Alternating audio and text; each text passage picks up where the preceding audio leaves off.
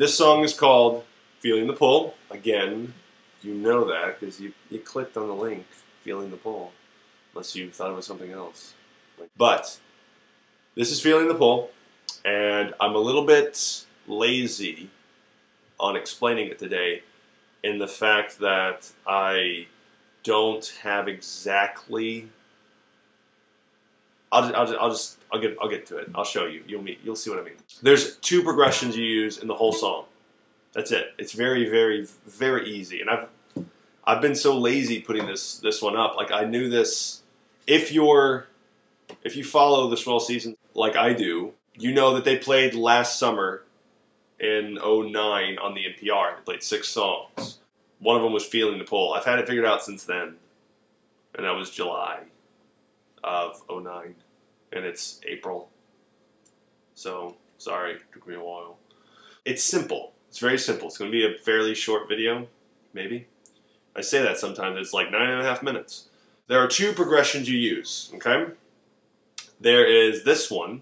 This is the one you use anytime you're not playing the chorus. That's just a rule, I guess. It starts off with a C, E minor 7, which is just your, well, any finger, but the middle finger I use up on the 5th string on the 2nd fret.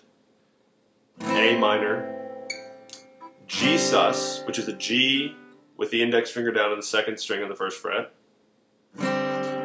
and then F major 7, G sus, F major 7, G sus. That is the first progression.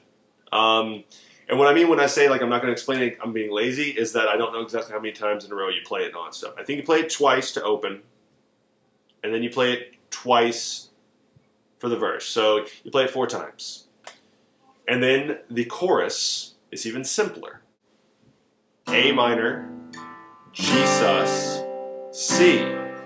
And if you want to, you can be spiffy and lift up and put down your middle finger. So the chorus is.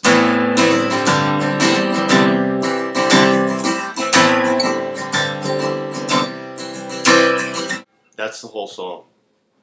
And the reason I'm lazy is because, like I said, play this one when you're not singing the chorus. So during a verse or during some type of, just when you don't want to play it. I don't know, if you're being instrumental and going like, ooh, wow, wow, wow. And then for the chorus, it's A minor, G sus, C. Now, if you want to get spiffy and have like a harmonica or harp, there's a part not on the album version. It's when he does it live, and it's like the last time it's one of or maybe the last time he actually sings the chorus. You know, he goes back into this progression, and then he holds the F major 7, G sus, and he just goes back and forth. It's always different. How many times?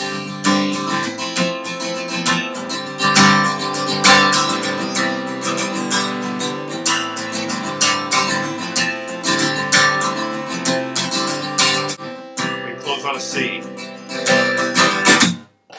He does that. He does like a kind of closes like that. That's Feeling the Pull.